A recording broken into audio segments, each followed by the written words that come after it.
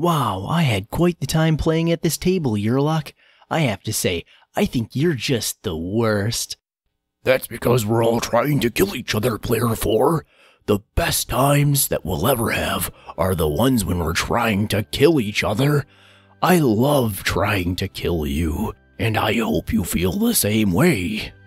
I hate you, you hate me. We're an evil family with a big group hug. I'll do a damage or two. You'll rage quit in just a few. Welcome to the Uncommon Commander channel, everybody. My name is Ryan, and today's deck tech is all about loving your enemies so much that they can't help but choke on your love for them. Yurlok of Scorch Thrash isn't a purple dinosaur. Instead, he's a sorta pink Viashino, one of the lizard people of the MTG universe, and he loves to hug his frenemies. He costs 1 and Jund colors of mana to cast, has a 4/4 body, and has the keyword of Vigilance and 2 other abilities that combo together nicely. The first of those 2 reads, a player losing unspent mana causes that player to lose that much life, which is effectively the long dead mechanic of mana burn. It's also the reason that I wanted to build this deck. And the second of those 2 abilities that combo together so nicely is that he is a mana dork himself. Paying 1 mana and tapping him gives each player Jund mana. Unless our opponents can use that mana instantly, it's gonna burn them. We, of course, will be using it much more efficiently than they can. Immediately, I'm going to mention that Yurlok has a well-known infinite combo with Umbral Mantle and Sword of the Parents. Those are usually used to combo with Leyline of Abundance. I don't typically like easy-to-assemble infinite combos usually, but I did include a version or 2 of this infinite combo in this deck. To be clear, I did not include Leyline of Abundance, though. Instead, the cards I included to make this combo are the aforementioned Sword of the Parents and Umbral Mantle, along with Mana Reflection and Nyxbloom Ancient. I chose these 2 ramp cards instead of the Leyline because they work better with the rest of the deck, and because to use them infinitely, we're gonna need another mana outlet to sink our excess mana into, or it'll end up burning us along with everyone else, making this version a bit harder to assemble than the easy-to-assemble Leyline version is. So that's one way we can kill with Yurlok, but there are some others as well, and we'll see those in this deck tech. First up, we have cards that are meant to ramp us, and sometimes our opponents, because we want their cups to overflow with mana. Collective Voyage, Veteran Explorer, and Rootweaver Druid will all help both us and our opponents ramp.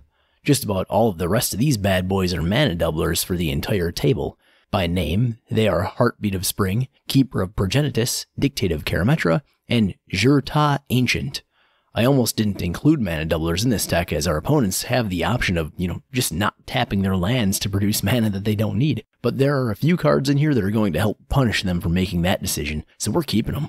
Magus the Candelabra is also going to help us ramp like crazy if we have a mana doubler on the table, but it can also be used to untap our opponent's land, which could be useful later.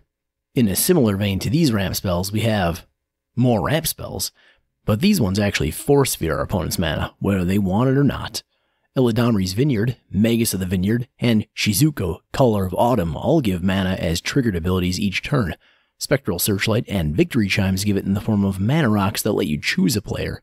Good for them if they can use it. Bad for them if they can't. Okay, the ramping is over. Except it kinda isn't. Yurlok is a mana dork that is almost always available to us, so let's abuse that. Aside from Sword of the Parents and Umbral Mantle, we have these 5 cards that help untap Yurlok so we can tap him again. Instill Energy and Nature's Chosen are auras that only allow you to activate the untap ability on your own turn, and only once each turn. Seeker of Skybreak is an elf that lets you do it at any time via a tap ability. And Magerite Stone and Thousand Year Elixir both allow you to untap Yurlok at any time through their tap abilities. Thousand Year Elixir also acts like a haste enabler for Yurlok's mana dork ability. Now our opponents will be happy to have us ramp for them. They'll be less happy when they start taking tons of life loss from it, and they'll probably try to weasel out of taking the damage by not tapping their lands. So we have some cards that will try to force our opponents into situations where they have to take the mana burn. Tectonic Instability and War's Toll both require a player to tap all of their lands whenever they tap one of them. They can choose to tap them for mana, or just tap them and get nothing for it. Stoneshaker Shaman will punish them for not tapping lands via land destruction. If your table really hates land destruction to an irrational degree, consider putting Dosan the Falling Leaf or City of Solitude in place of Stone Shaker Shaman. Some other cards that punish people for not tapping their lands on their turn are Power Surge, Citadel of Pain, and Monsoon. Well, Monsoon is actually here specifically to punish the color that doesn't like to tap on its own turn, blue. It may not be the best card in the deck, but it is so fun to play this while staring right into the eyes of the blue player. The gauntlet has been thrown, Talrand. What are you going to do about it? We also have Wound Reflection here to double up all of the life loss that this deck is going to deal. We've got a lot of ways to take on just as much mana as possible and actually use it, while everyone else is feeling the burn. Some spells that are in here almost purely for their mana sink abilities are the ones on your screen. Gemstone Array will let us pool our mana that we can't use at a 2-for-1 ratio. Rakdos Guildmage, Ant Queen, and Centaur Glade will let us create tokens to use as chump blockers or to swing at people for extra damage. Gigantomancer will make those tokens 7/7s until the end of the turn, which is pretty good. I also want to mention a card that I fell in love with while building this deck, but I had to cut. Planeswalker's Favor.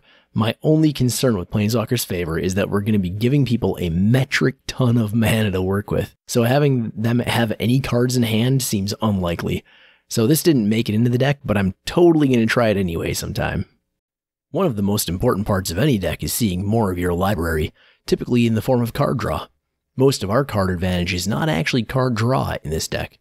That said, the card draw that we do have are Arguel's Bloodfast, which becomes Temple of Aclazotz, Zancha Sleeper Agent, Return of the Wildspeaker, and Villis Broker of Blood. Zancha is a nice mana outlet for the entire table, so whoever you give her to, they're not going to last long. We have a lot of impulse draw through Commune with Lava, Theater of Horrors, Valakut Exploration, and Outpost Siege. Going out to left field a bit, Genesis Wave will put permanents into play for us, and Diabolic Revelation can act as card advantage, but is also our lone tutor card, and if we use it, we're probably putting everyone else on a 1-turn clock thanks to our infinite combo cards, or if we're producing enough mana, a 0-turn clock. Well, we've seen most of our game plan now, but it's good to have some interaction so that we can deal with other players' threats at the table as well. For creature removal, we have Battle at the Bridge, Electro Dominance, and Gang Up, which you can actually play politically with its assist mechanic to basically make it a 1-mana removal spell for you. To deal with artifacts, we have Cindervines, Return to Nature, and Putrefy. The first two of those can actually deal with enchantments as well. Return to Nature also acts as Graveyard Hate. Speaking of that, Nezumi Grave Robber acts as both a mana outlet and Graveyard Hate, and then becomes the mana outlet / theft card, Night Eyes the Desecrator. Finally, we have Drana Calastria Bloodsheaf, a legendary vampire shaman that can be removal and a beatdown engine all in one with this deck. For board wipes, we have Last One Standing, Lavalanche, and Bane of the Living. Those last two are X spells, so they can work as a nice mana outlet for 1 turn. We also have some cards that enable Yurlok the ability to do his dark work. Golgari Charm can regenerate each creature you control the turn it's cast. Its other modes are extremely useful too. Ring of Zathrid will pump Yurlok up and let you regenerate him. Swiftfoot Boots will give him haste and hexproof, and Mad Rush Cyclops will give him and all of your creatures haste. Finally, we're on to lands. Our utility land package is a bit light in this deck. We've got Kessig Wolfrun and Crawling Barrens. Kessig Wolfrun can be tapped for colorless mana, or it can be used for its X green-red ability in order to pump a target creature by +X+0 and give it trample until the end of the turn. That can actually pump Yurlok up pretty high, giving you the potential for a commander damage win. Crawling Barrens is an easy mana outlet that may become a creature if you choose for it to. Best to hold off until it's huge. Our color fixing is a bit more diverse. We've got the Ramplands, Blighted Woodland, and Myriad Landscape. We also have Ash Barrens, Terramorphic Expanse, and Evolving Wilds to find basic lands for us and give us extra triggers for Valakut Exploration. More simple versions of color fixing arrive in the form of Command Tower and Savage Lands, the latter of which enters the battlefield tapped. Finally, since our ramp is very green heavy, we have 13 forests, 7 mountains, and 6 swamps. Alright, ladies and gentlemen, you've survived the hugs long enough to make it through 95 cards in the deck. I've held out 5 cards specifically so that I could pigeonhole in an extra segment for no reason but for my own entertainment. I unoriginally call this segment The Final Countdown! I'm going to present to you 5 cards that are the 5 cards I find most interesting in the deck, and you're going to listen to them. I mean, unless you skip forward, that's still an option.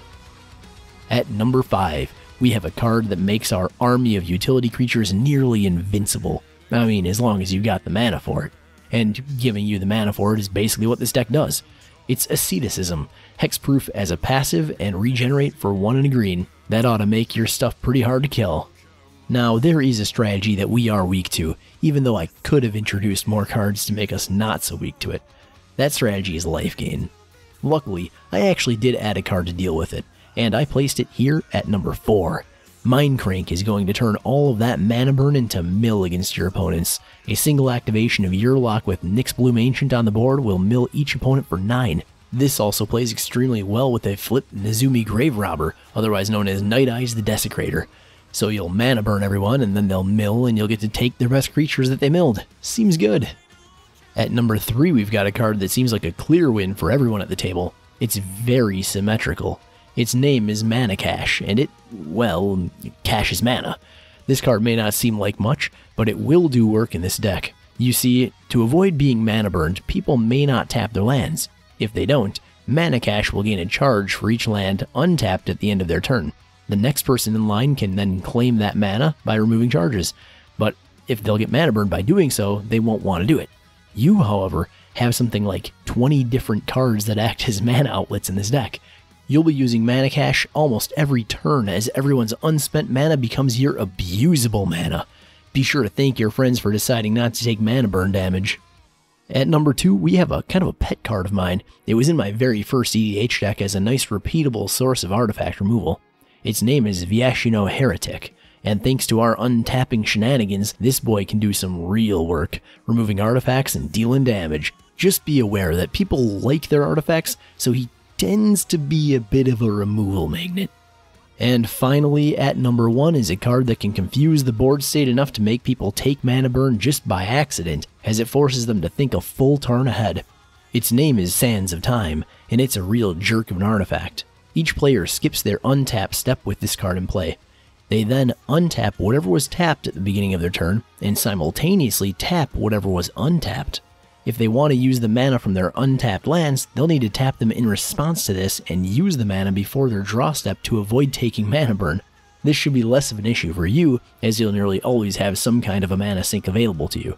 This also messes with everyone's creatures, mana rocks, really anything that needs to tap. So yeah, for a fun time making enemies, play Sands of Time.